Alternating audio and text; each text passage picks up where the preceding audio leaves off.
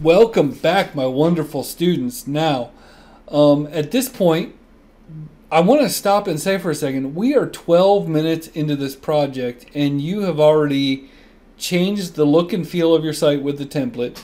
You've already created a form. You've already created tables in the database. You've already created a new page. You've created a new access level, and you've secured this page so that it can't be viewed by people on the outside. And so, like, this is no joke. 12 minutes worth of PHP and stuff like that, and you've done this. Now we're going to go back, and eventually we're going to take that form and we're going to code it ourselves, and we're not going to use the form viewer, and we're going to do it the old-fashioned way so that we can do special things with it that the form builder won't do, and plus you just need to learn how to do it. But for now, just sit back and be amazed that you've made a form that simple. Now, the question is, what do we do next? So we're gonna log in, and we're gonna log in with admin and password, and you'll see that you're taken to this page right here.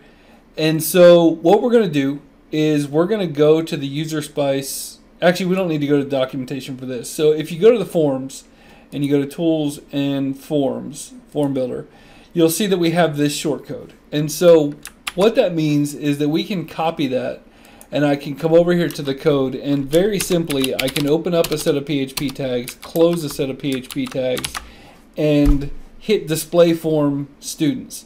So while we're in here, we are going to do a little bit of other housekeeping. And I know you want to see that form on the real page, but we're just going to make it a little bit handier for us. So the first thing we're going to do is we're going to go into navigation. And this is one of my least favorite parts of User Spice. I think we can do better.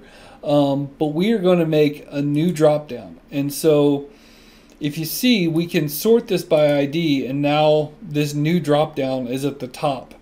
So I click that till 23 is at the top. And then I'm going to put, we're going to just say, let's see, who can see this menu? So this is a new parent, no parent.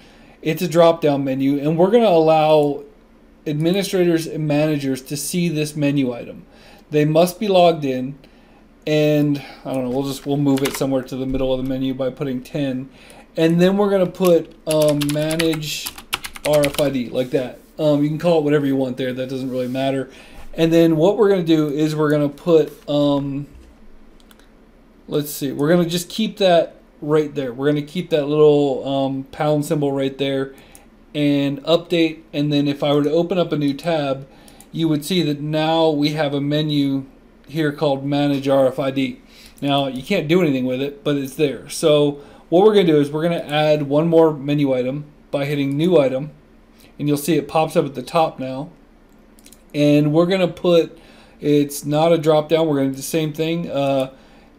Admin and manager can do it. You must be logged in. We're going to say we want this to be at the top of the menu, so we'll put a 0, and then we're going to put new student, and then we're going to put new student dot, I think it's an underscore there, dot PHP. Let's double check that. Yep, new student dot PHP, and we're going to update it.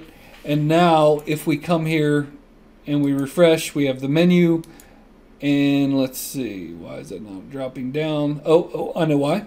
So we're going to come back to the menu editor, and we're going to edit this one, and we are going to say that the parent of this one is Manage RFID.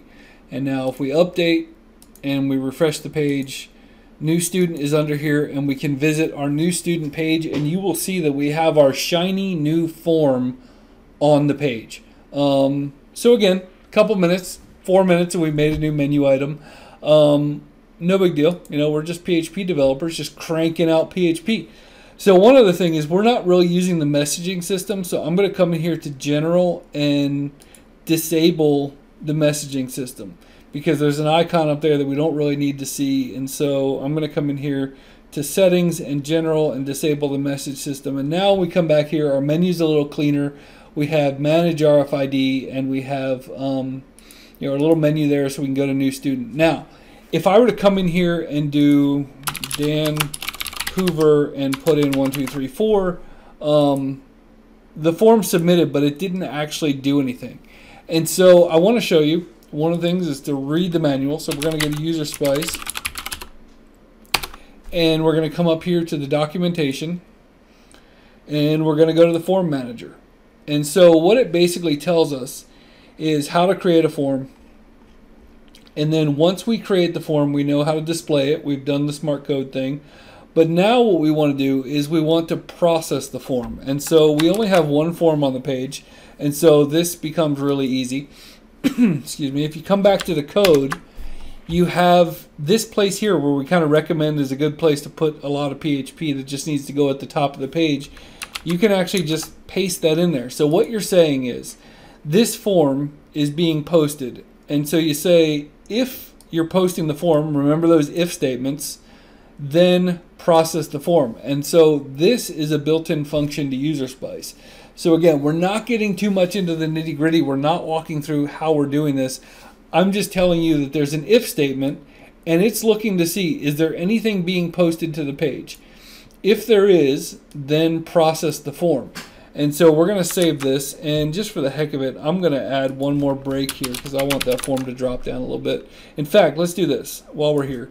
Let's do H2, and then we'll put new student there. Okay, so we have new student, and now we're displaying the form and we're processing the form. So let's go to Dan Hoover, and then I have a pile of these RFID badges. Now, one of my favorite things about both the barcode scanners and the RFID badges is that they automatically hit the enter key, which means that after I scan this badge, it's going to hit the enter key for me. So I tap it up there. I just said that and it didn't, which is fine. So we're going to see what happens.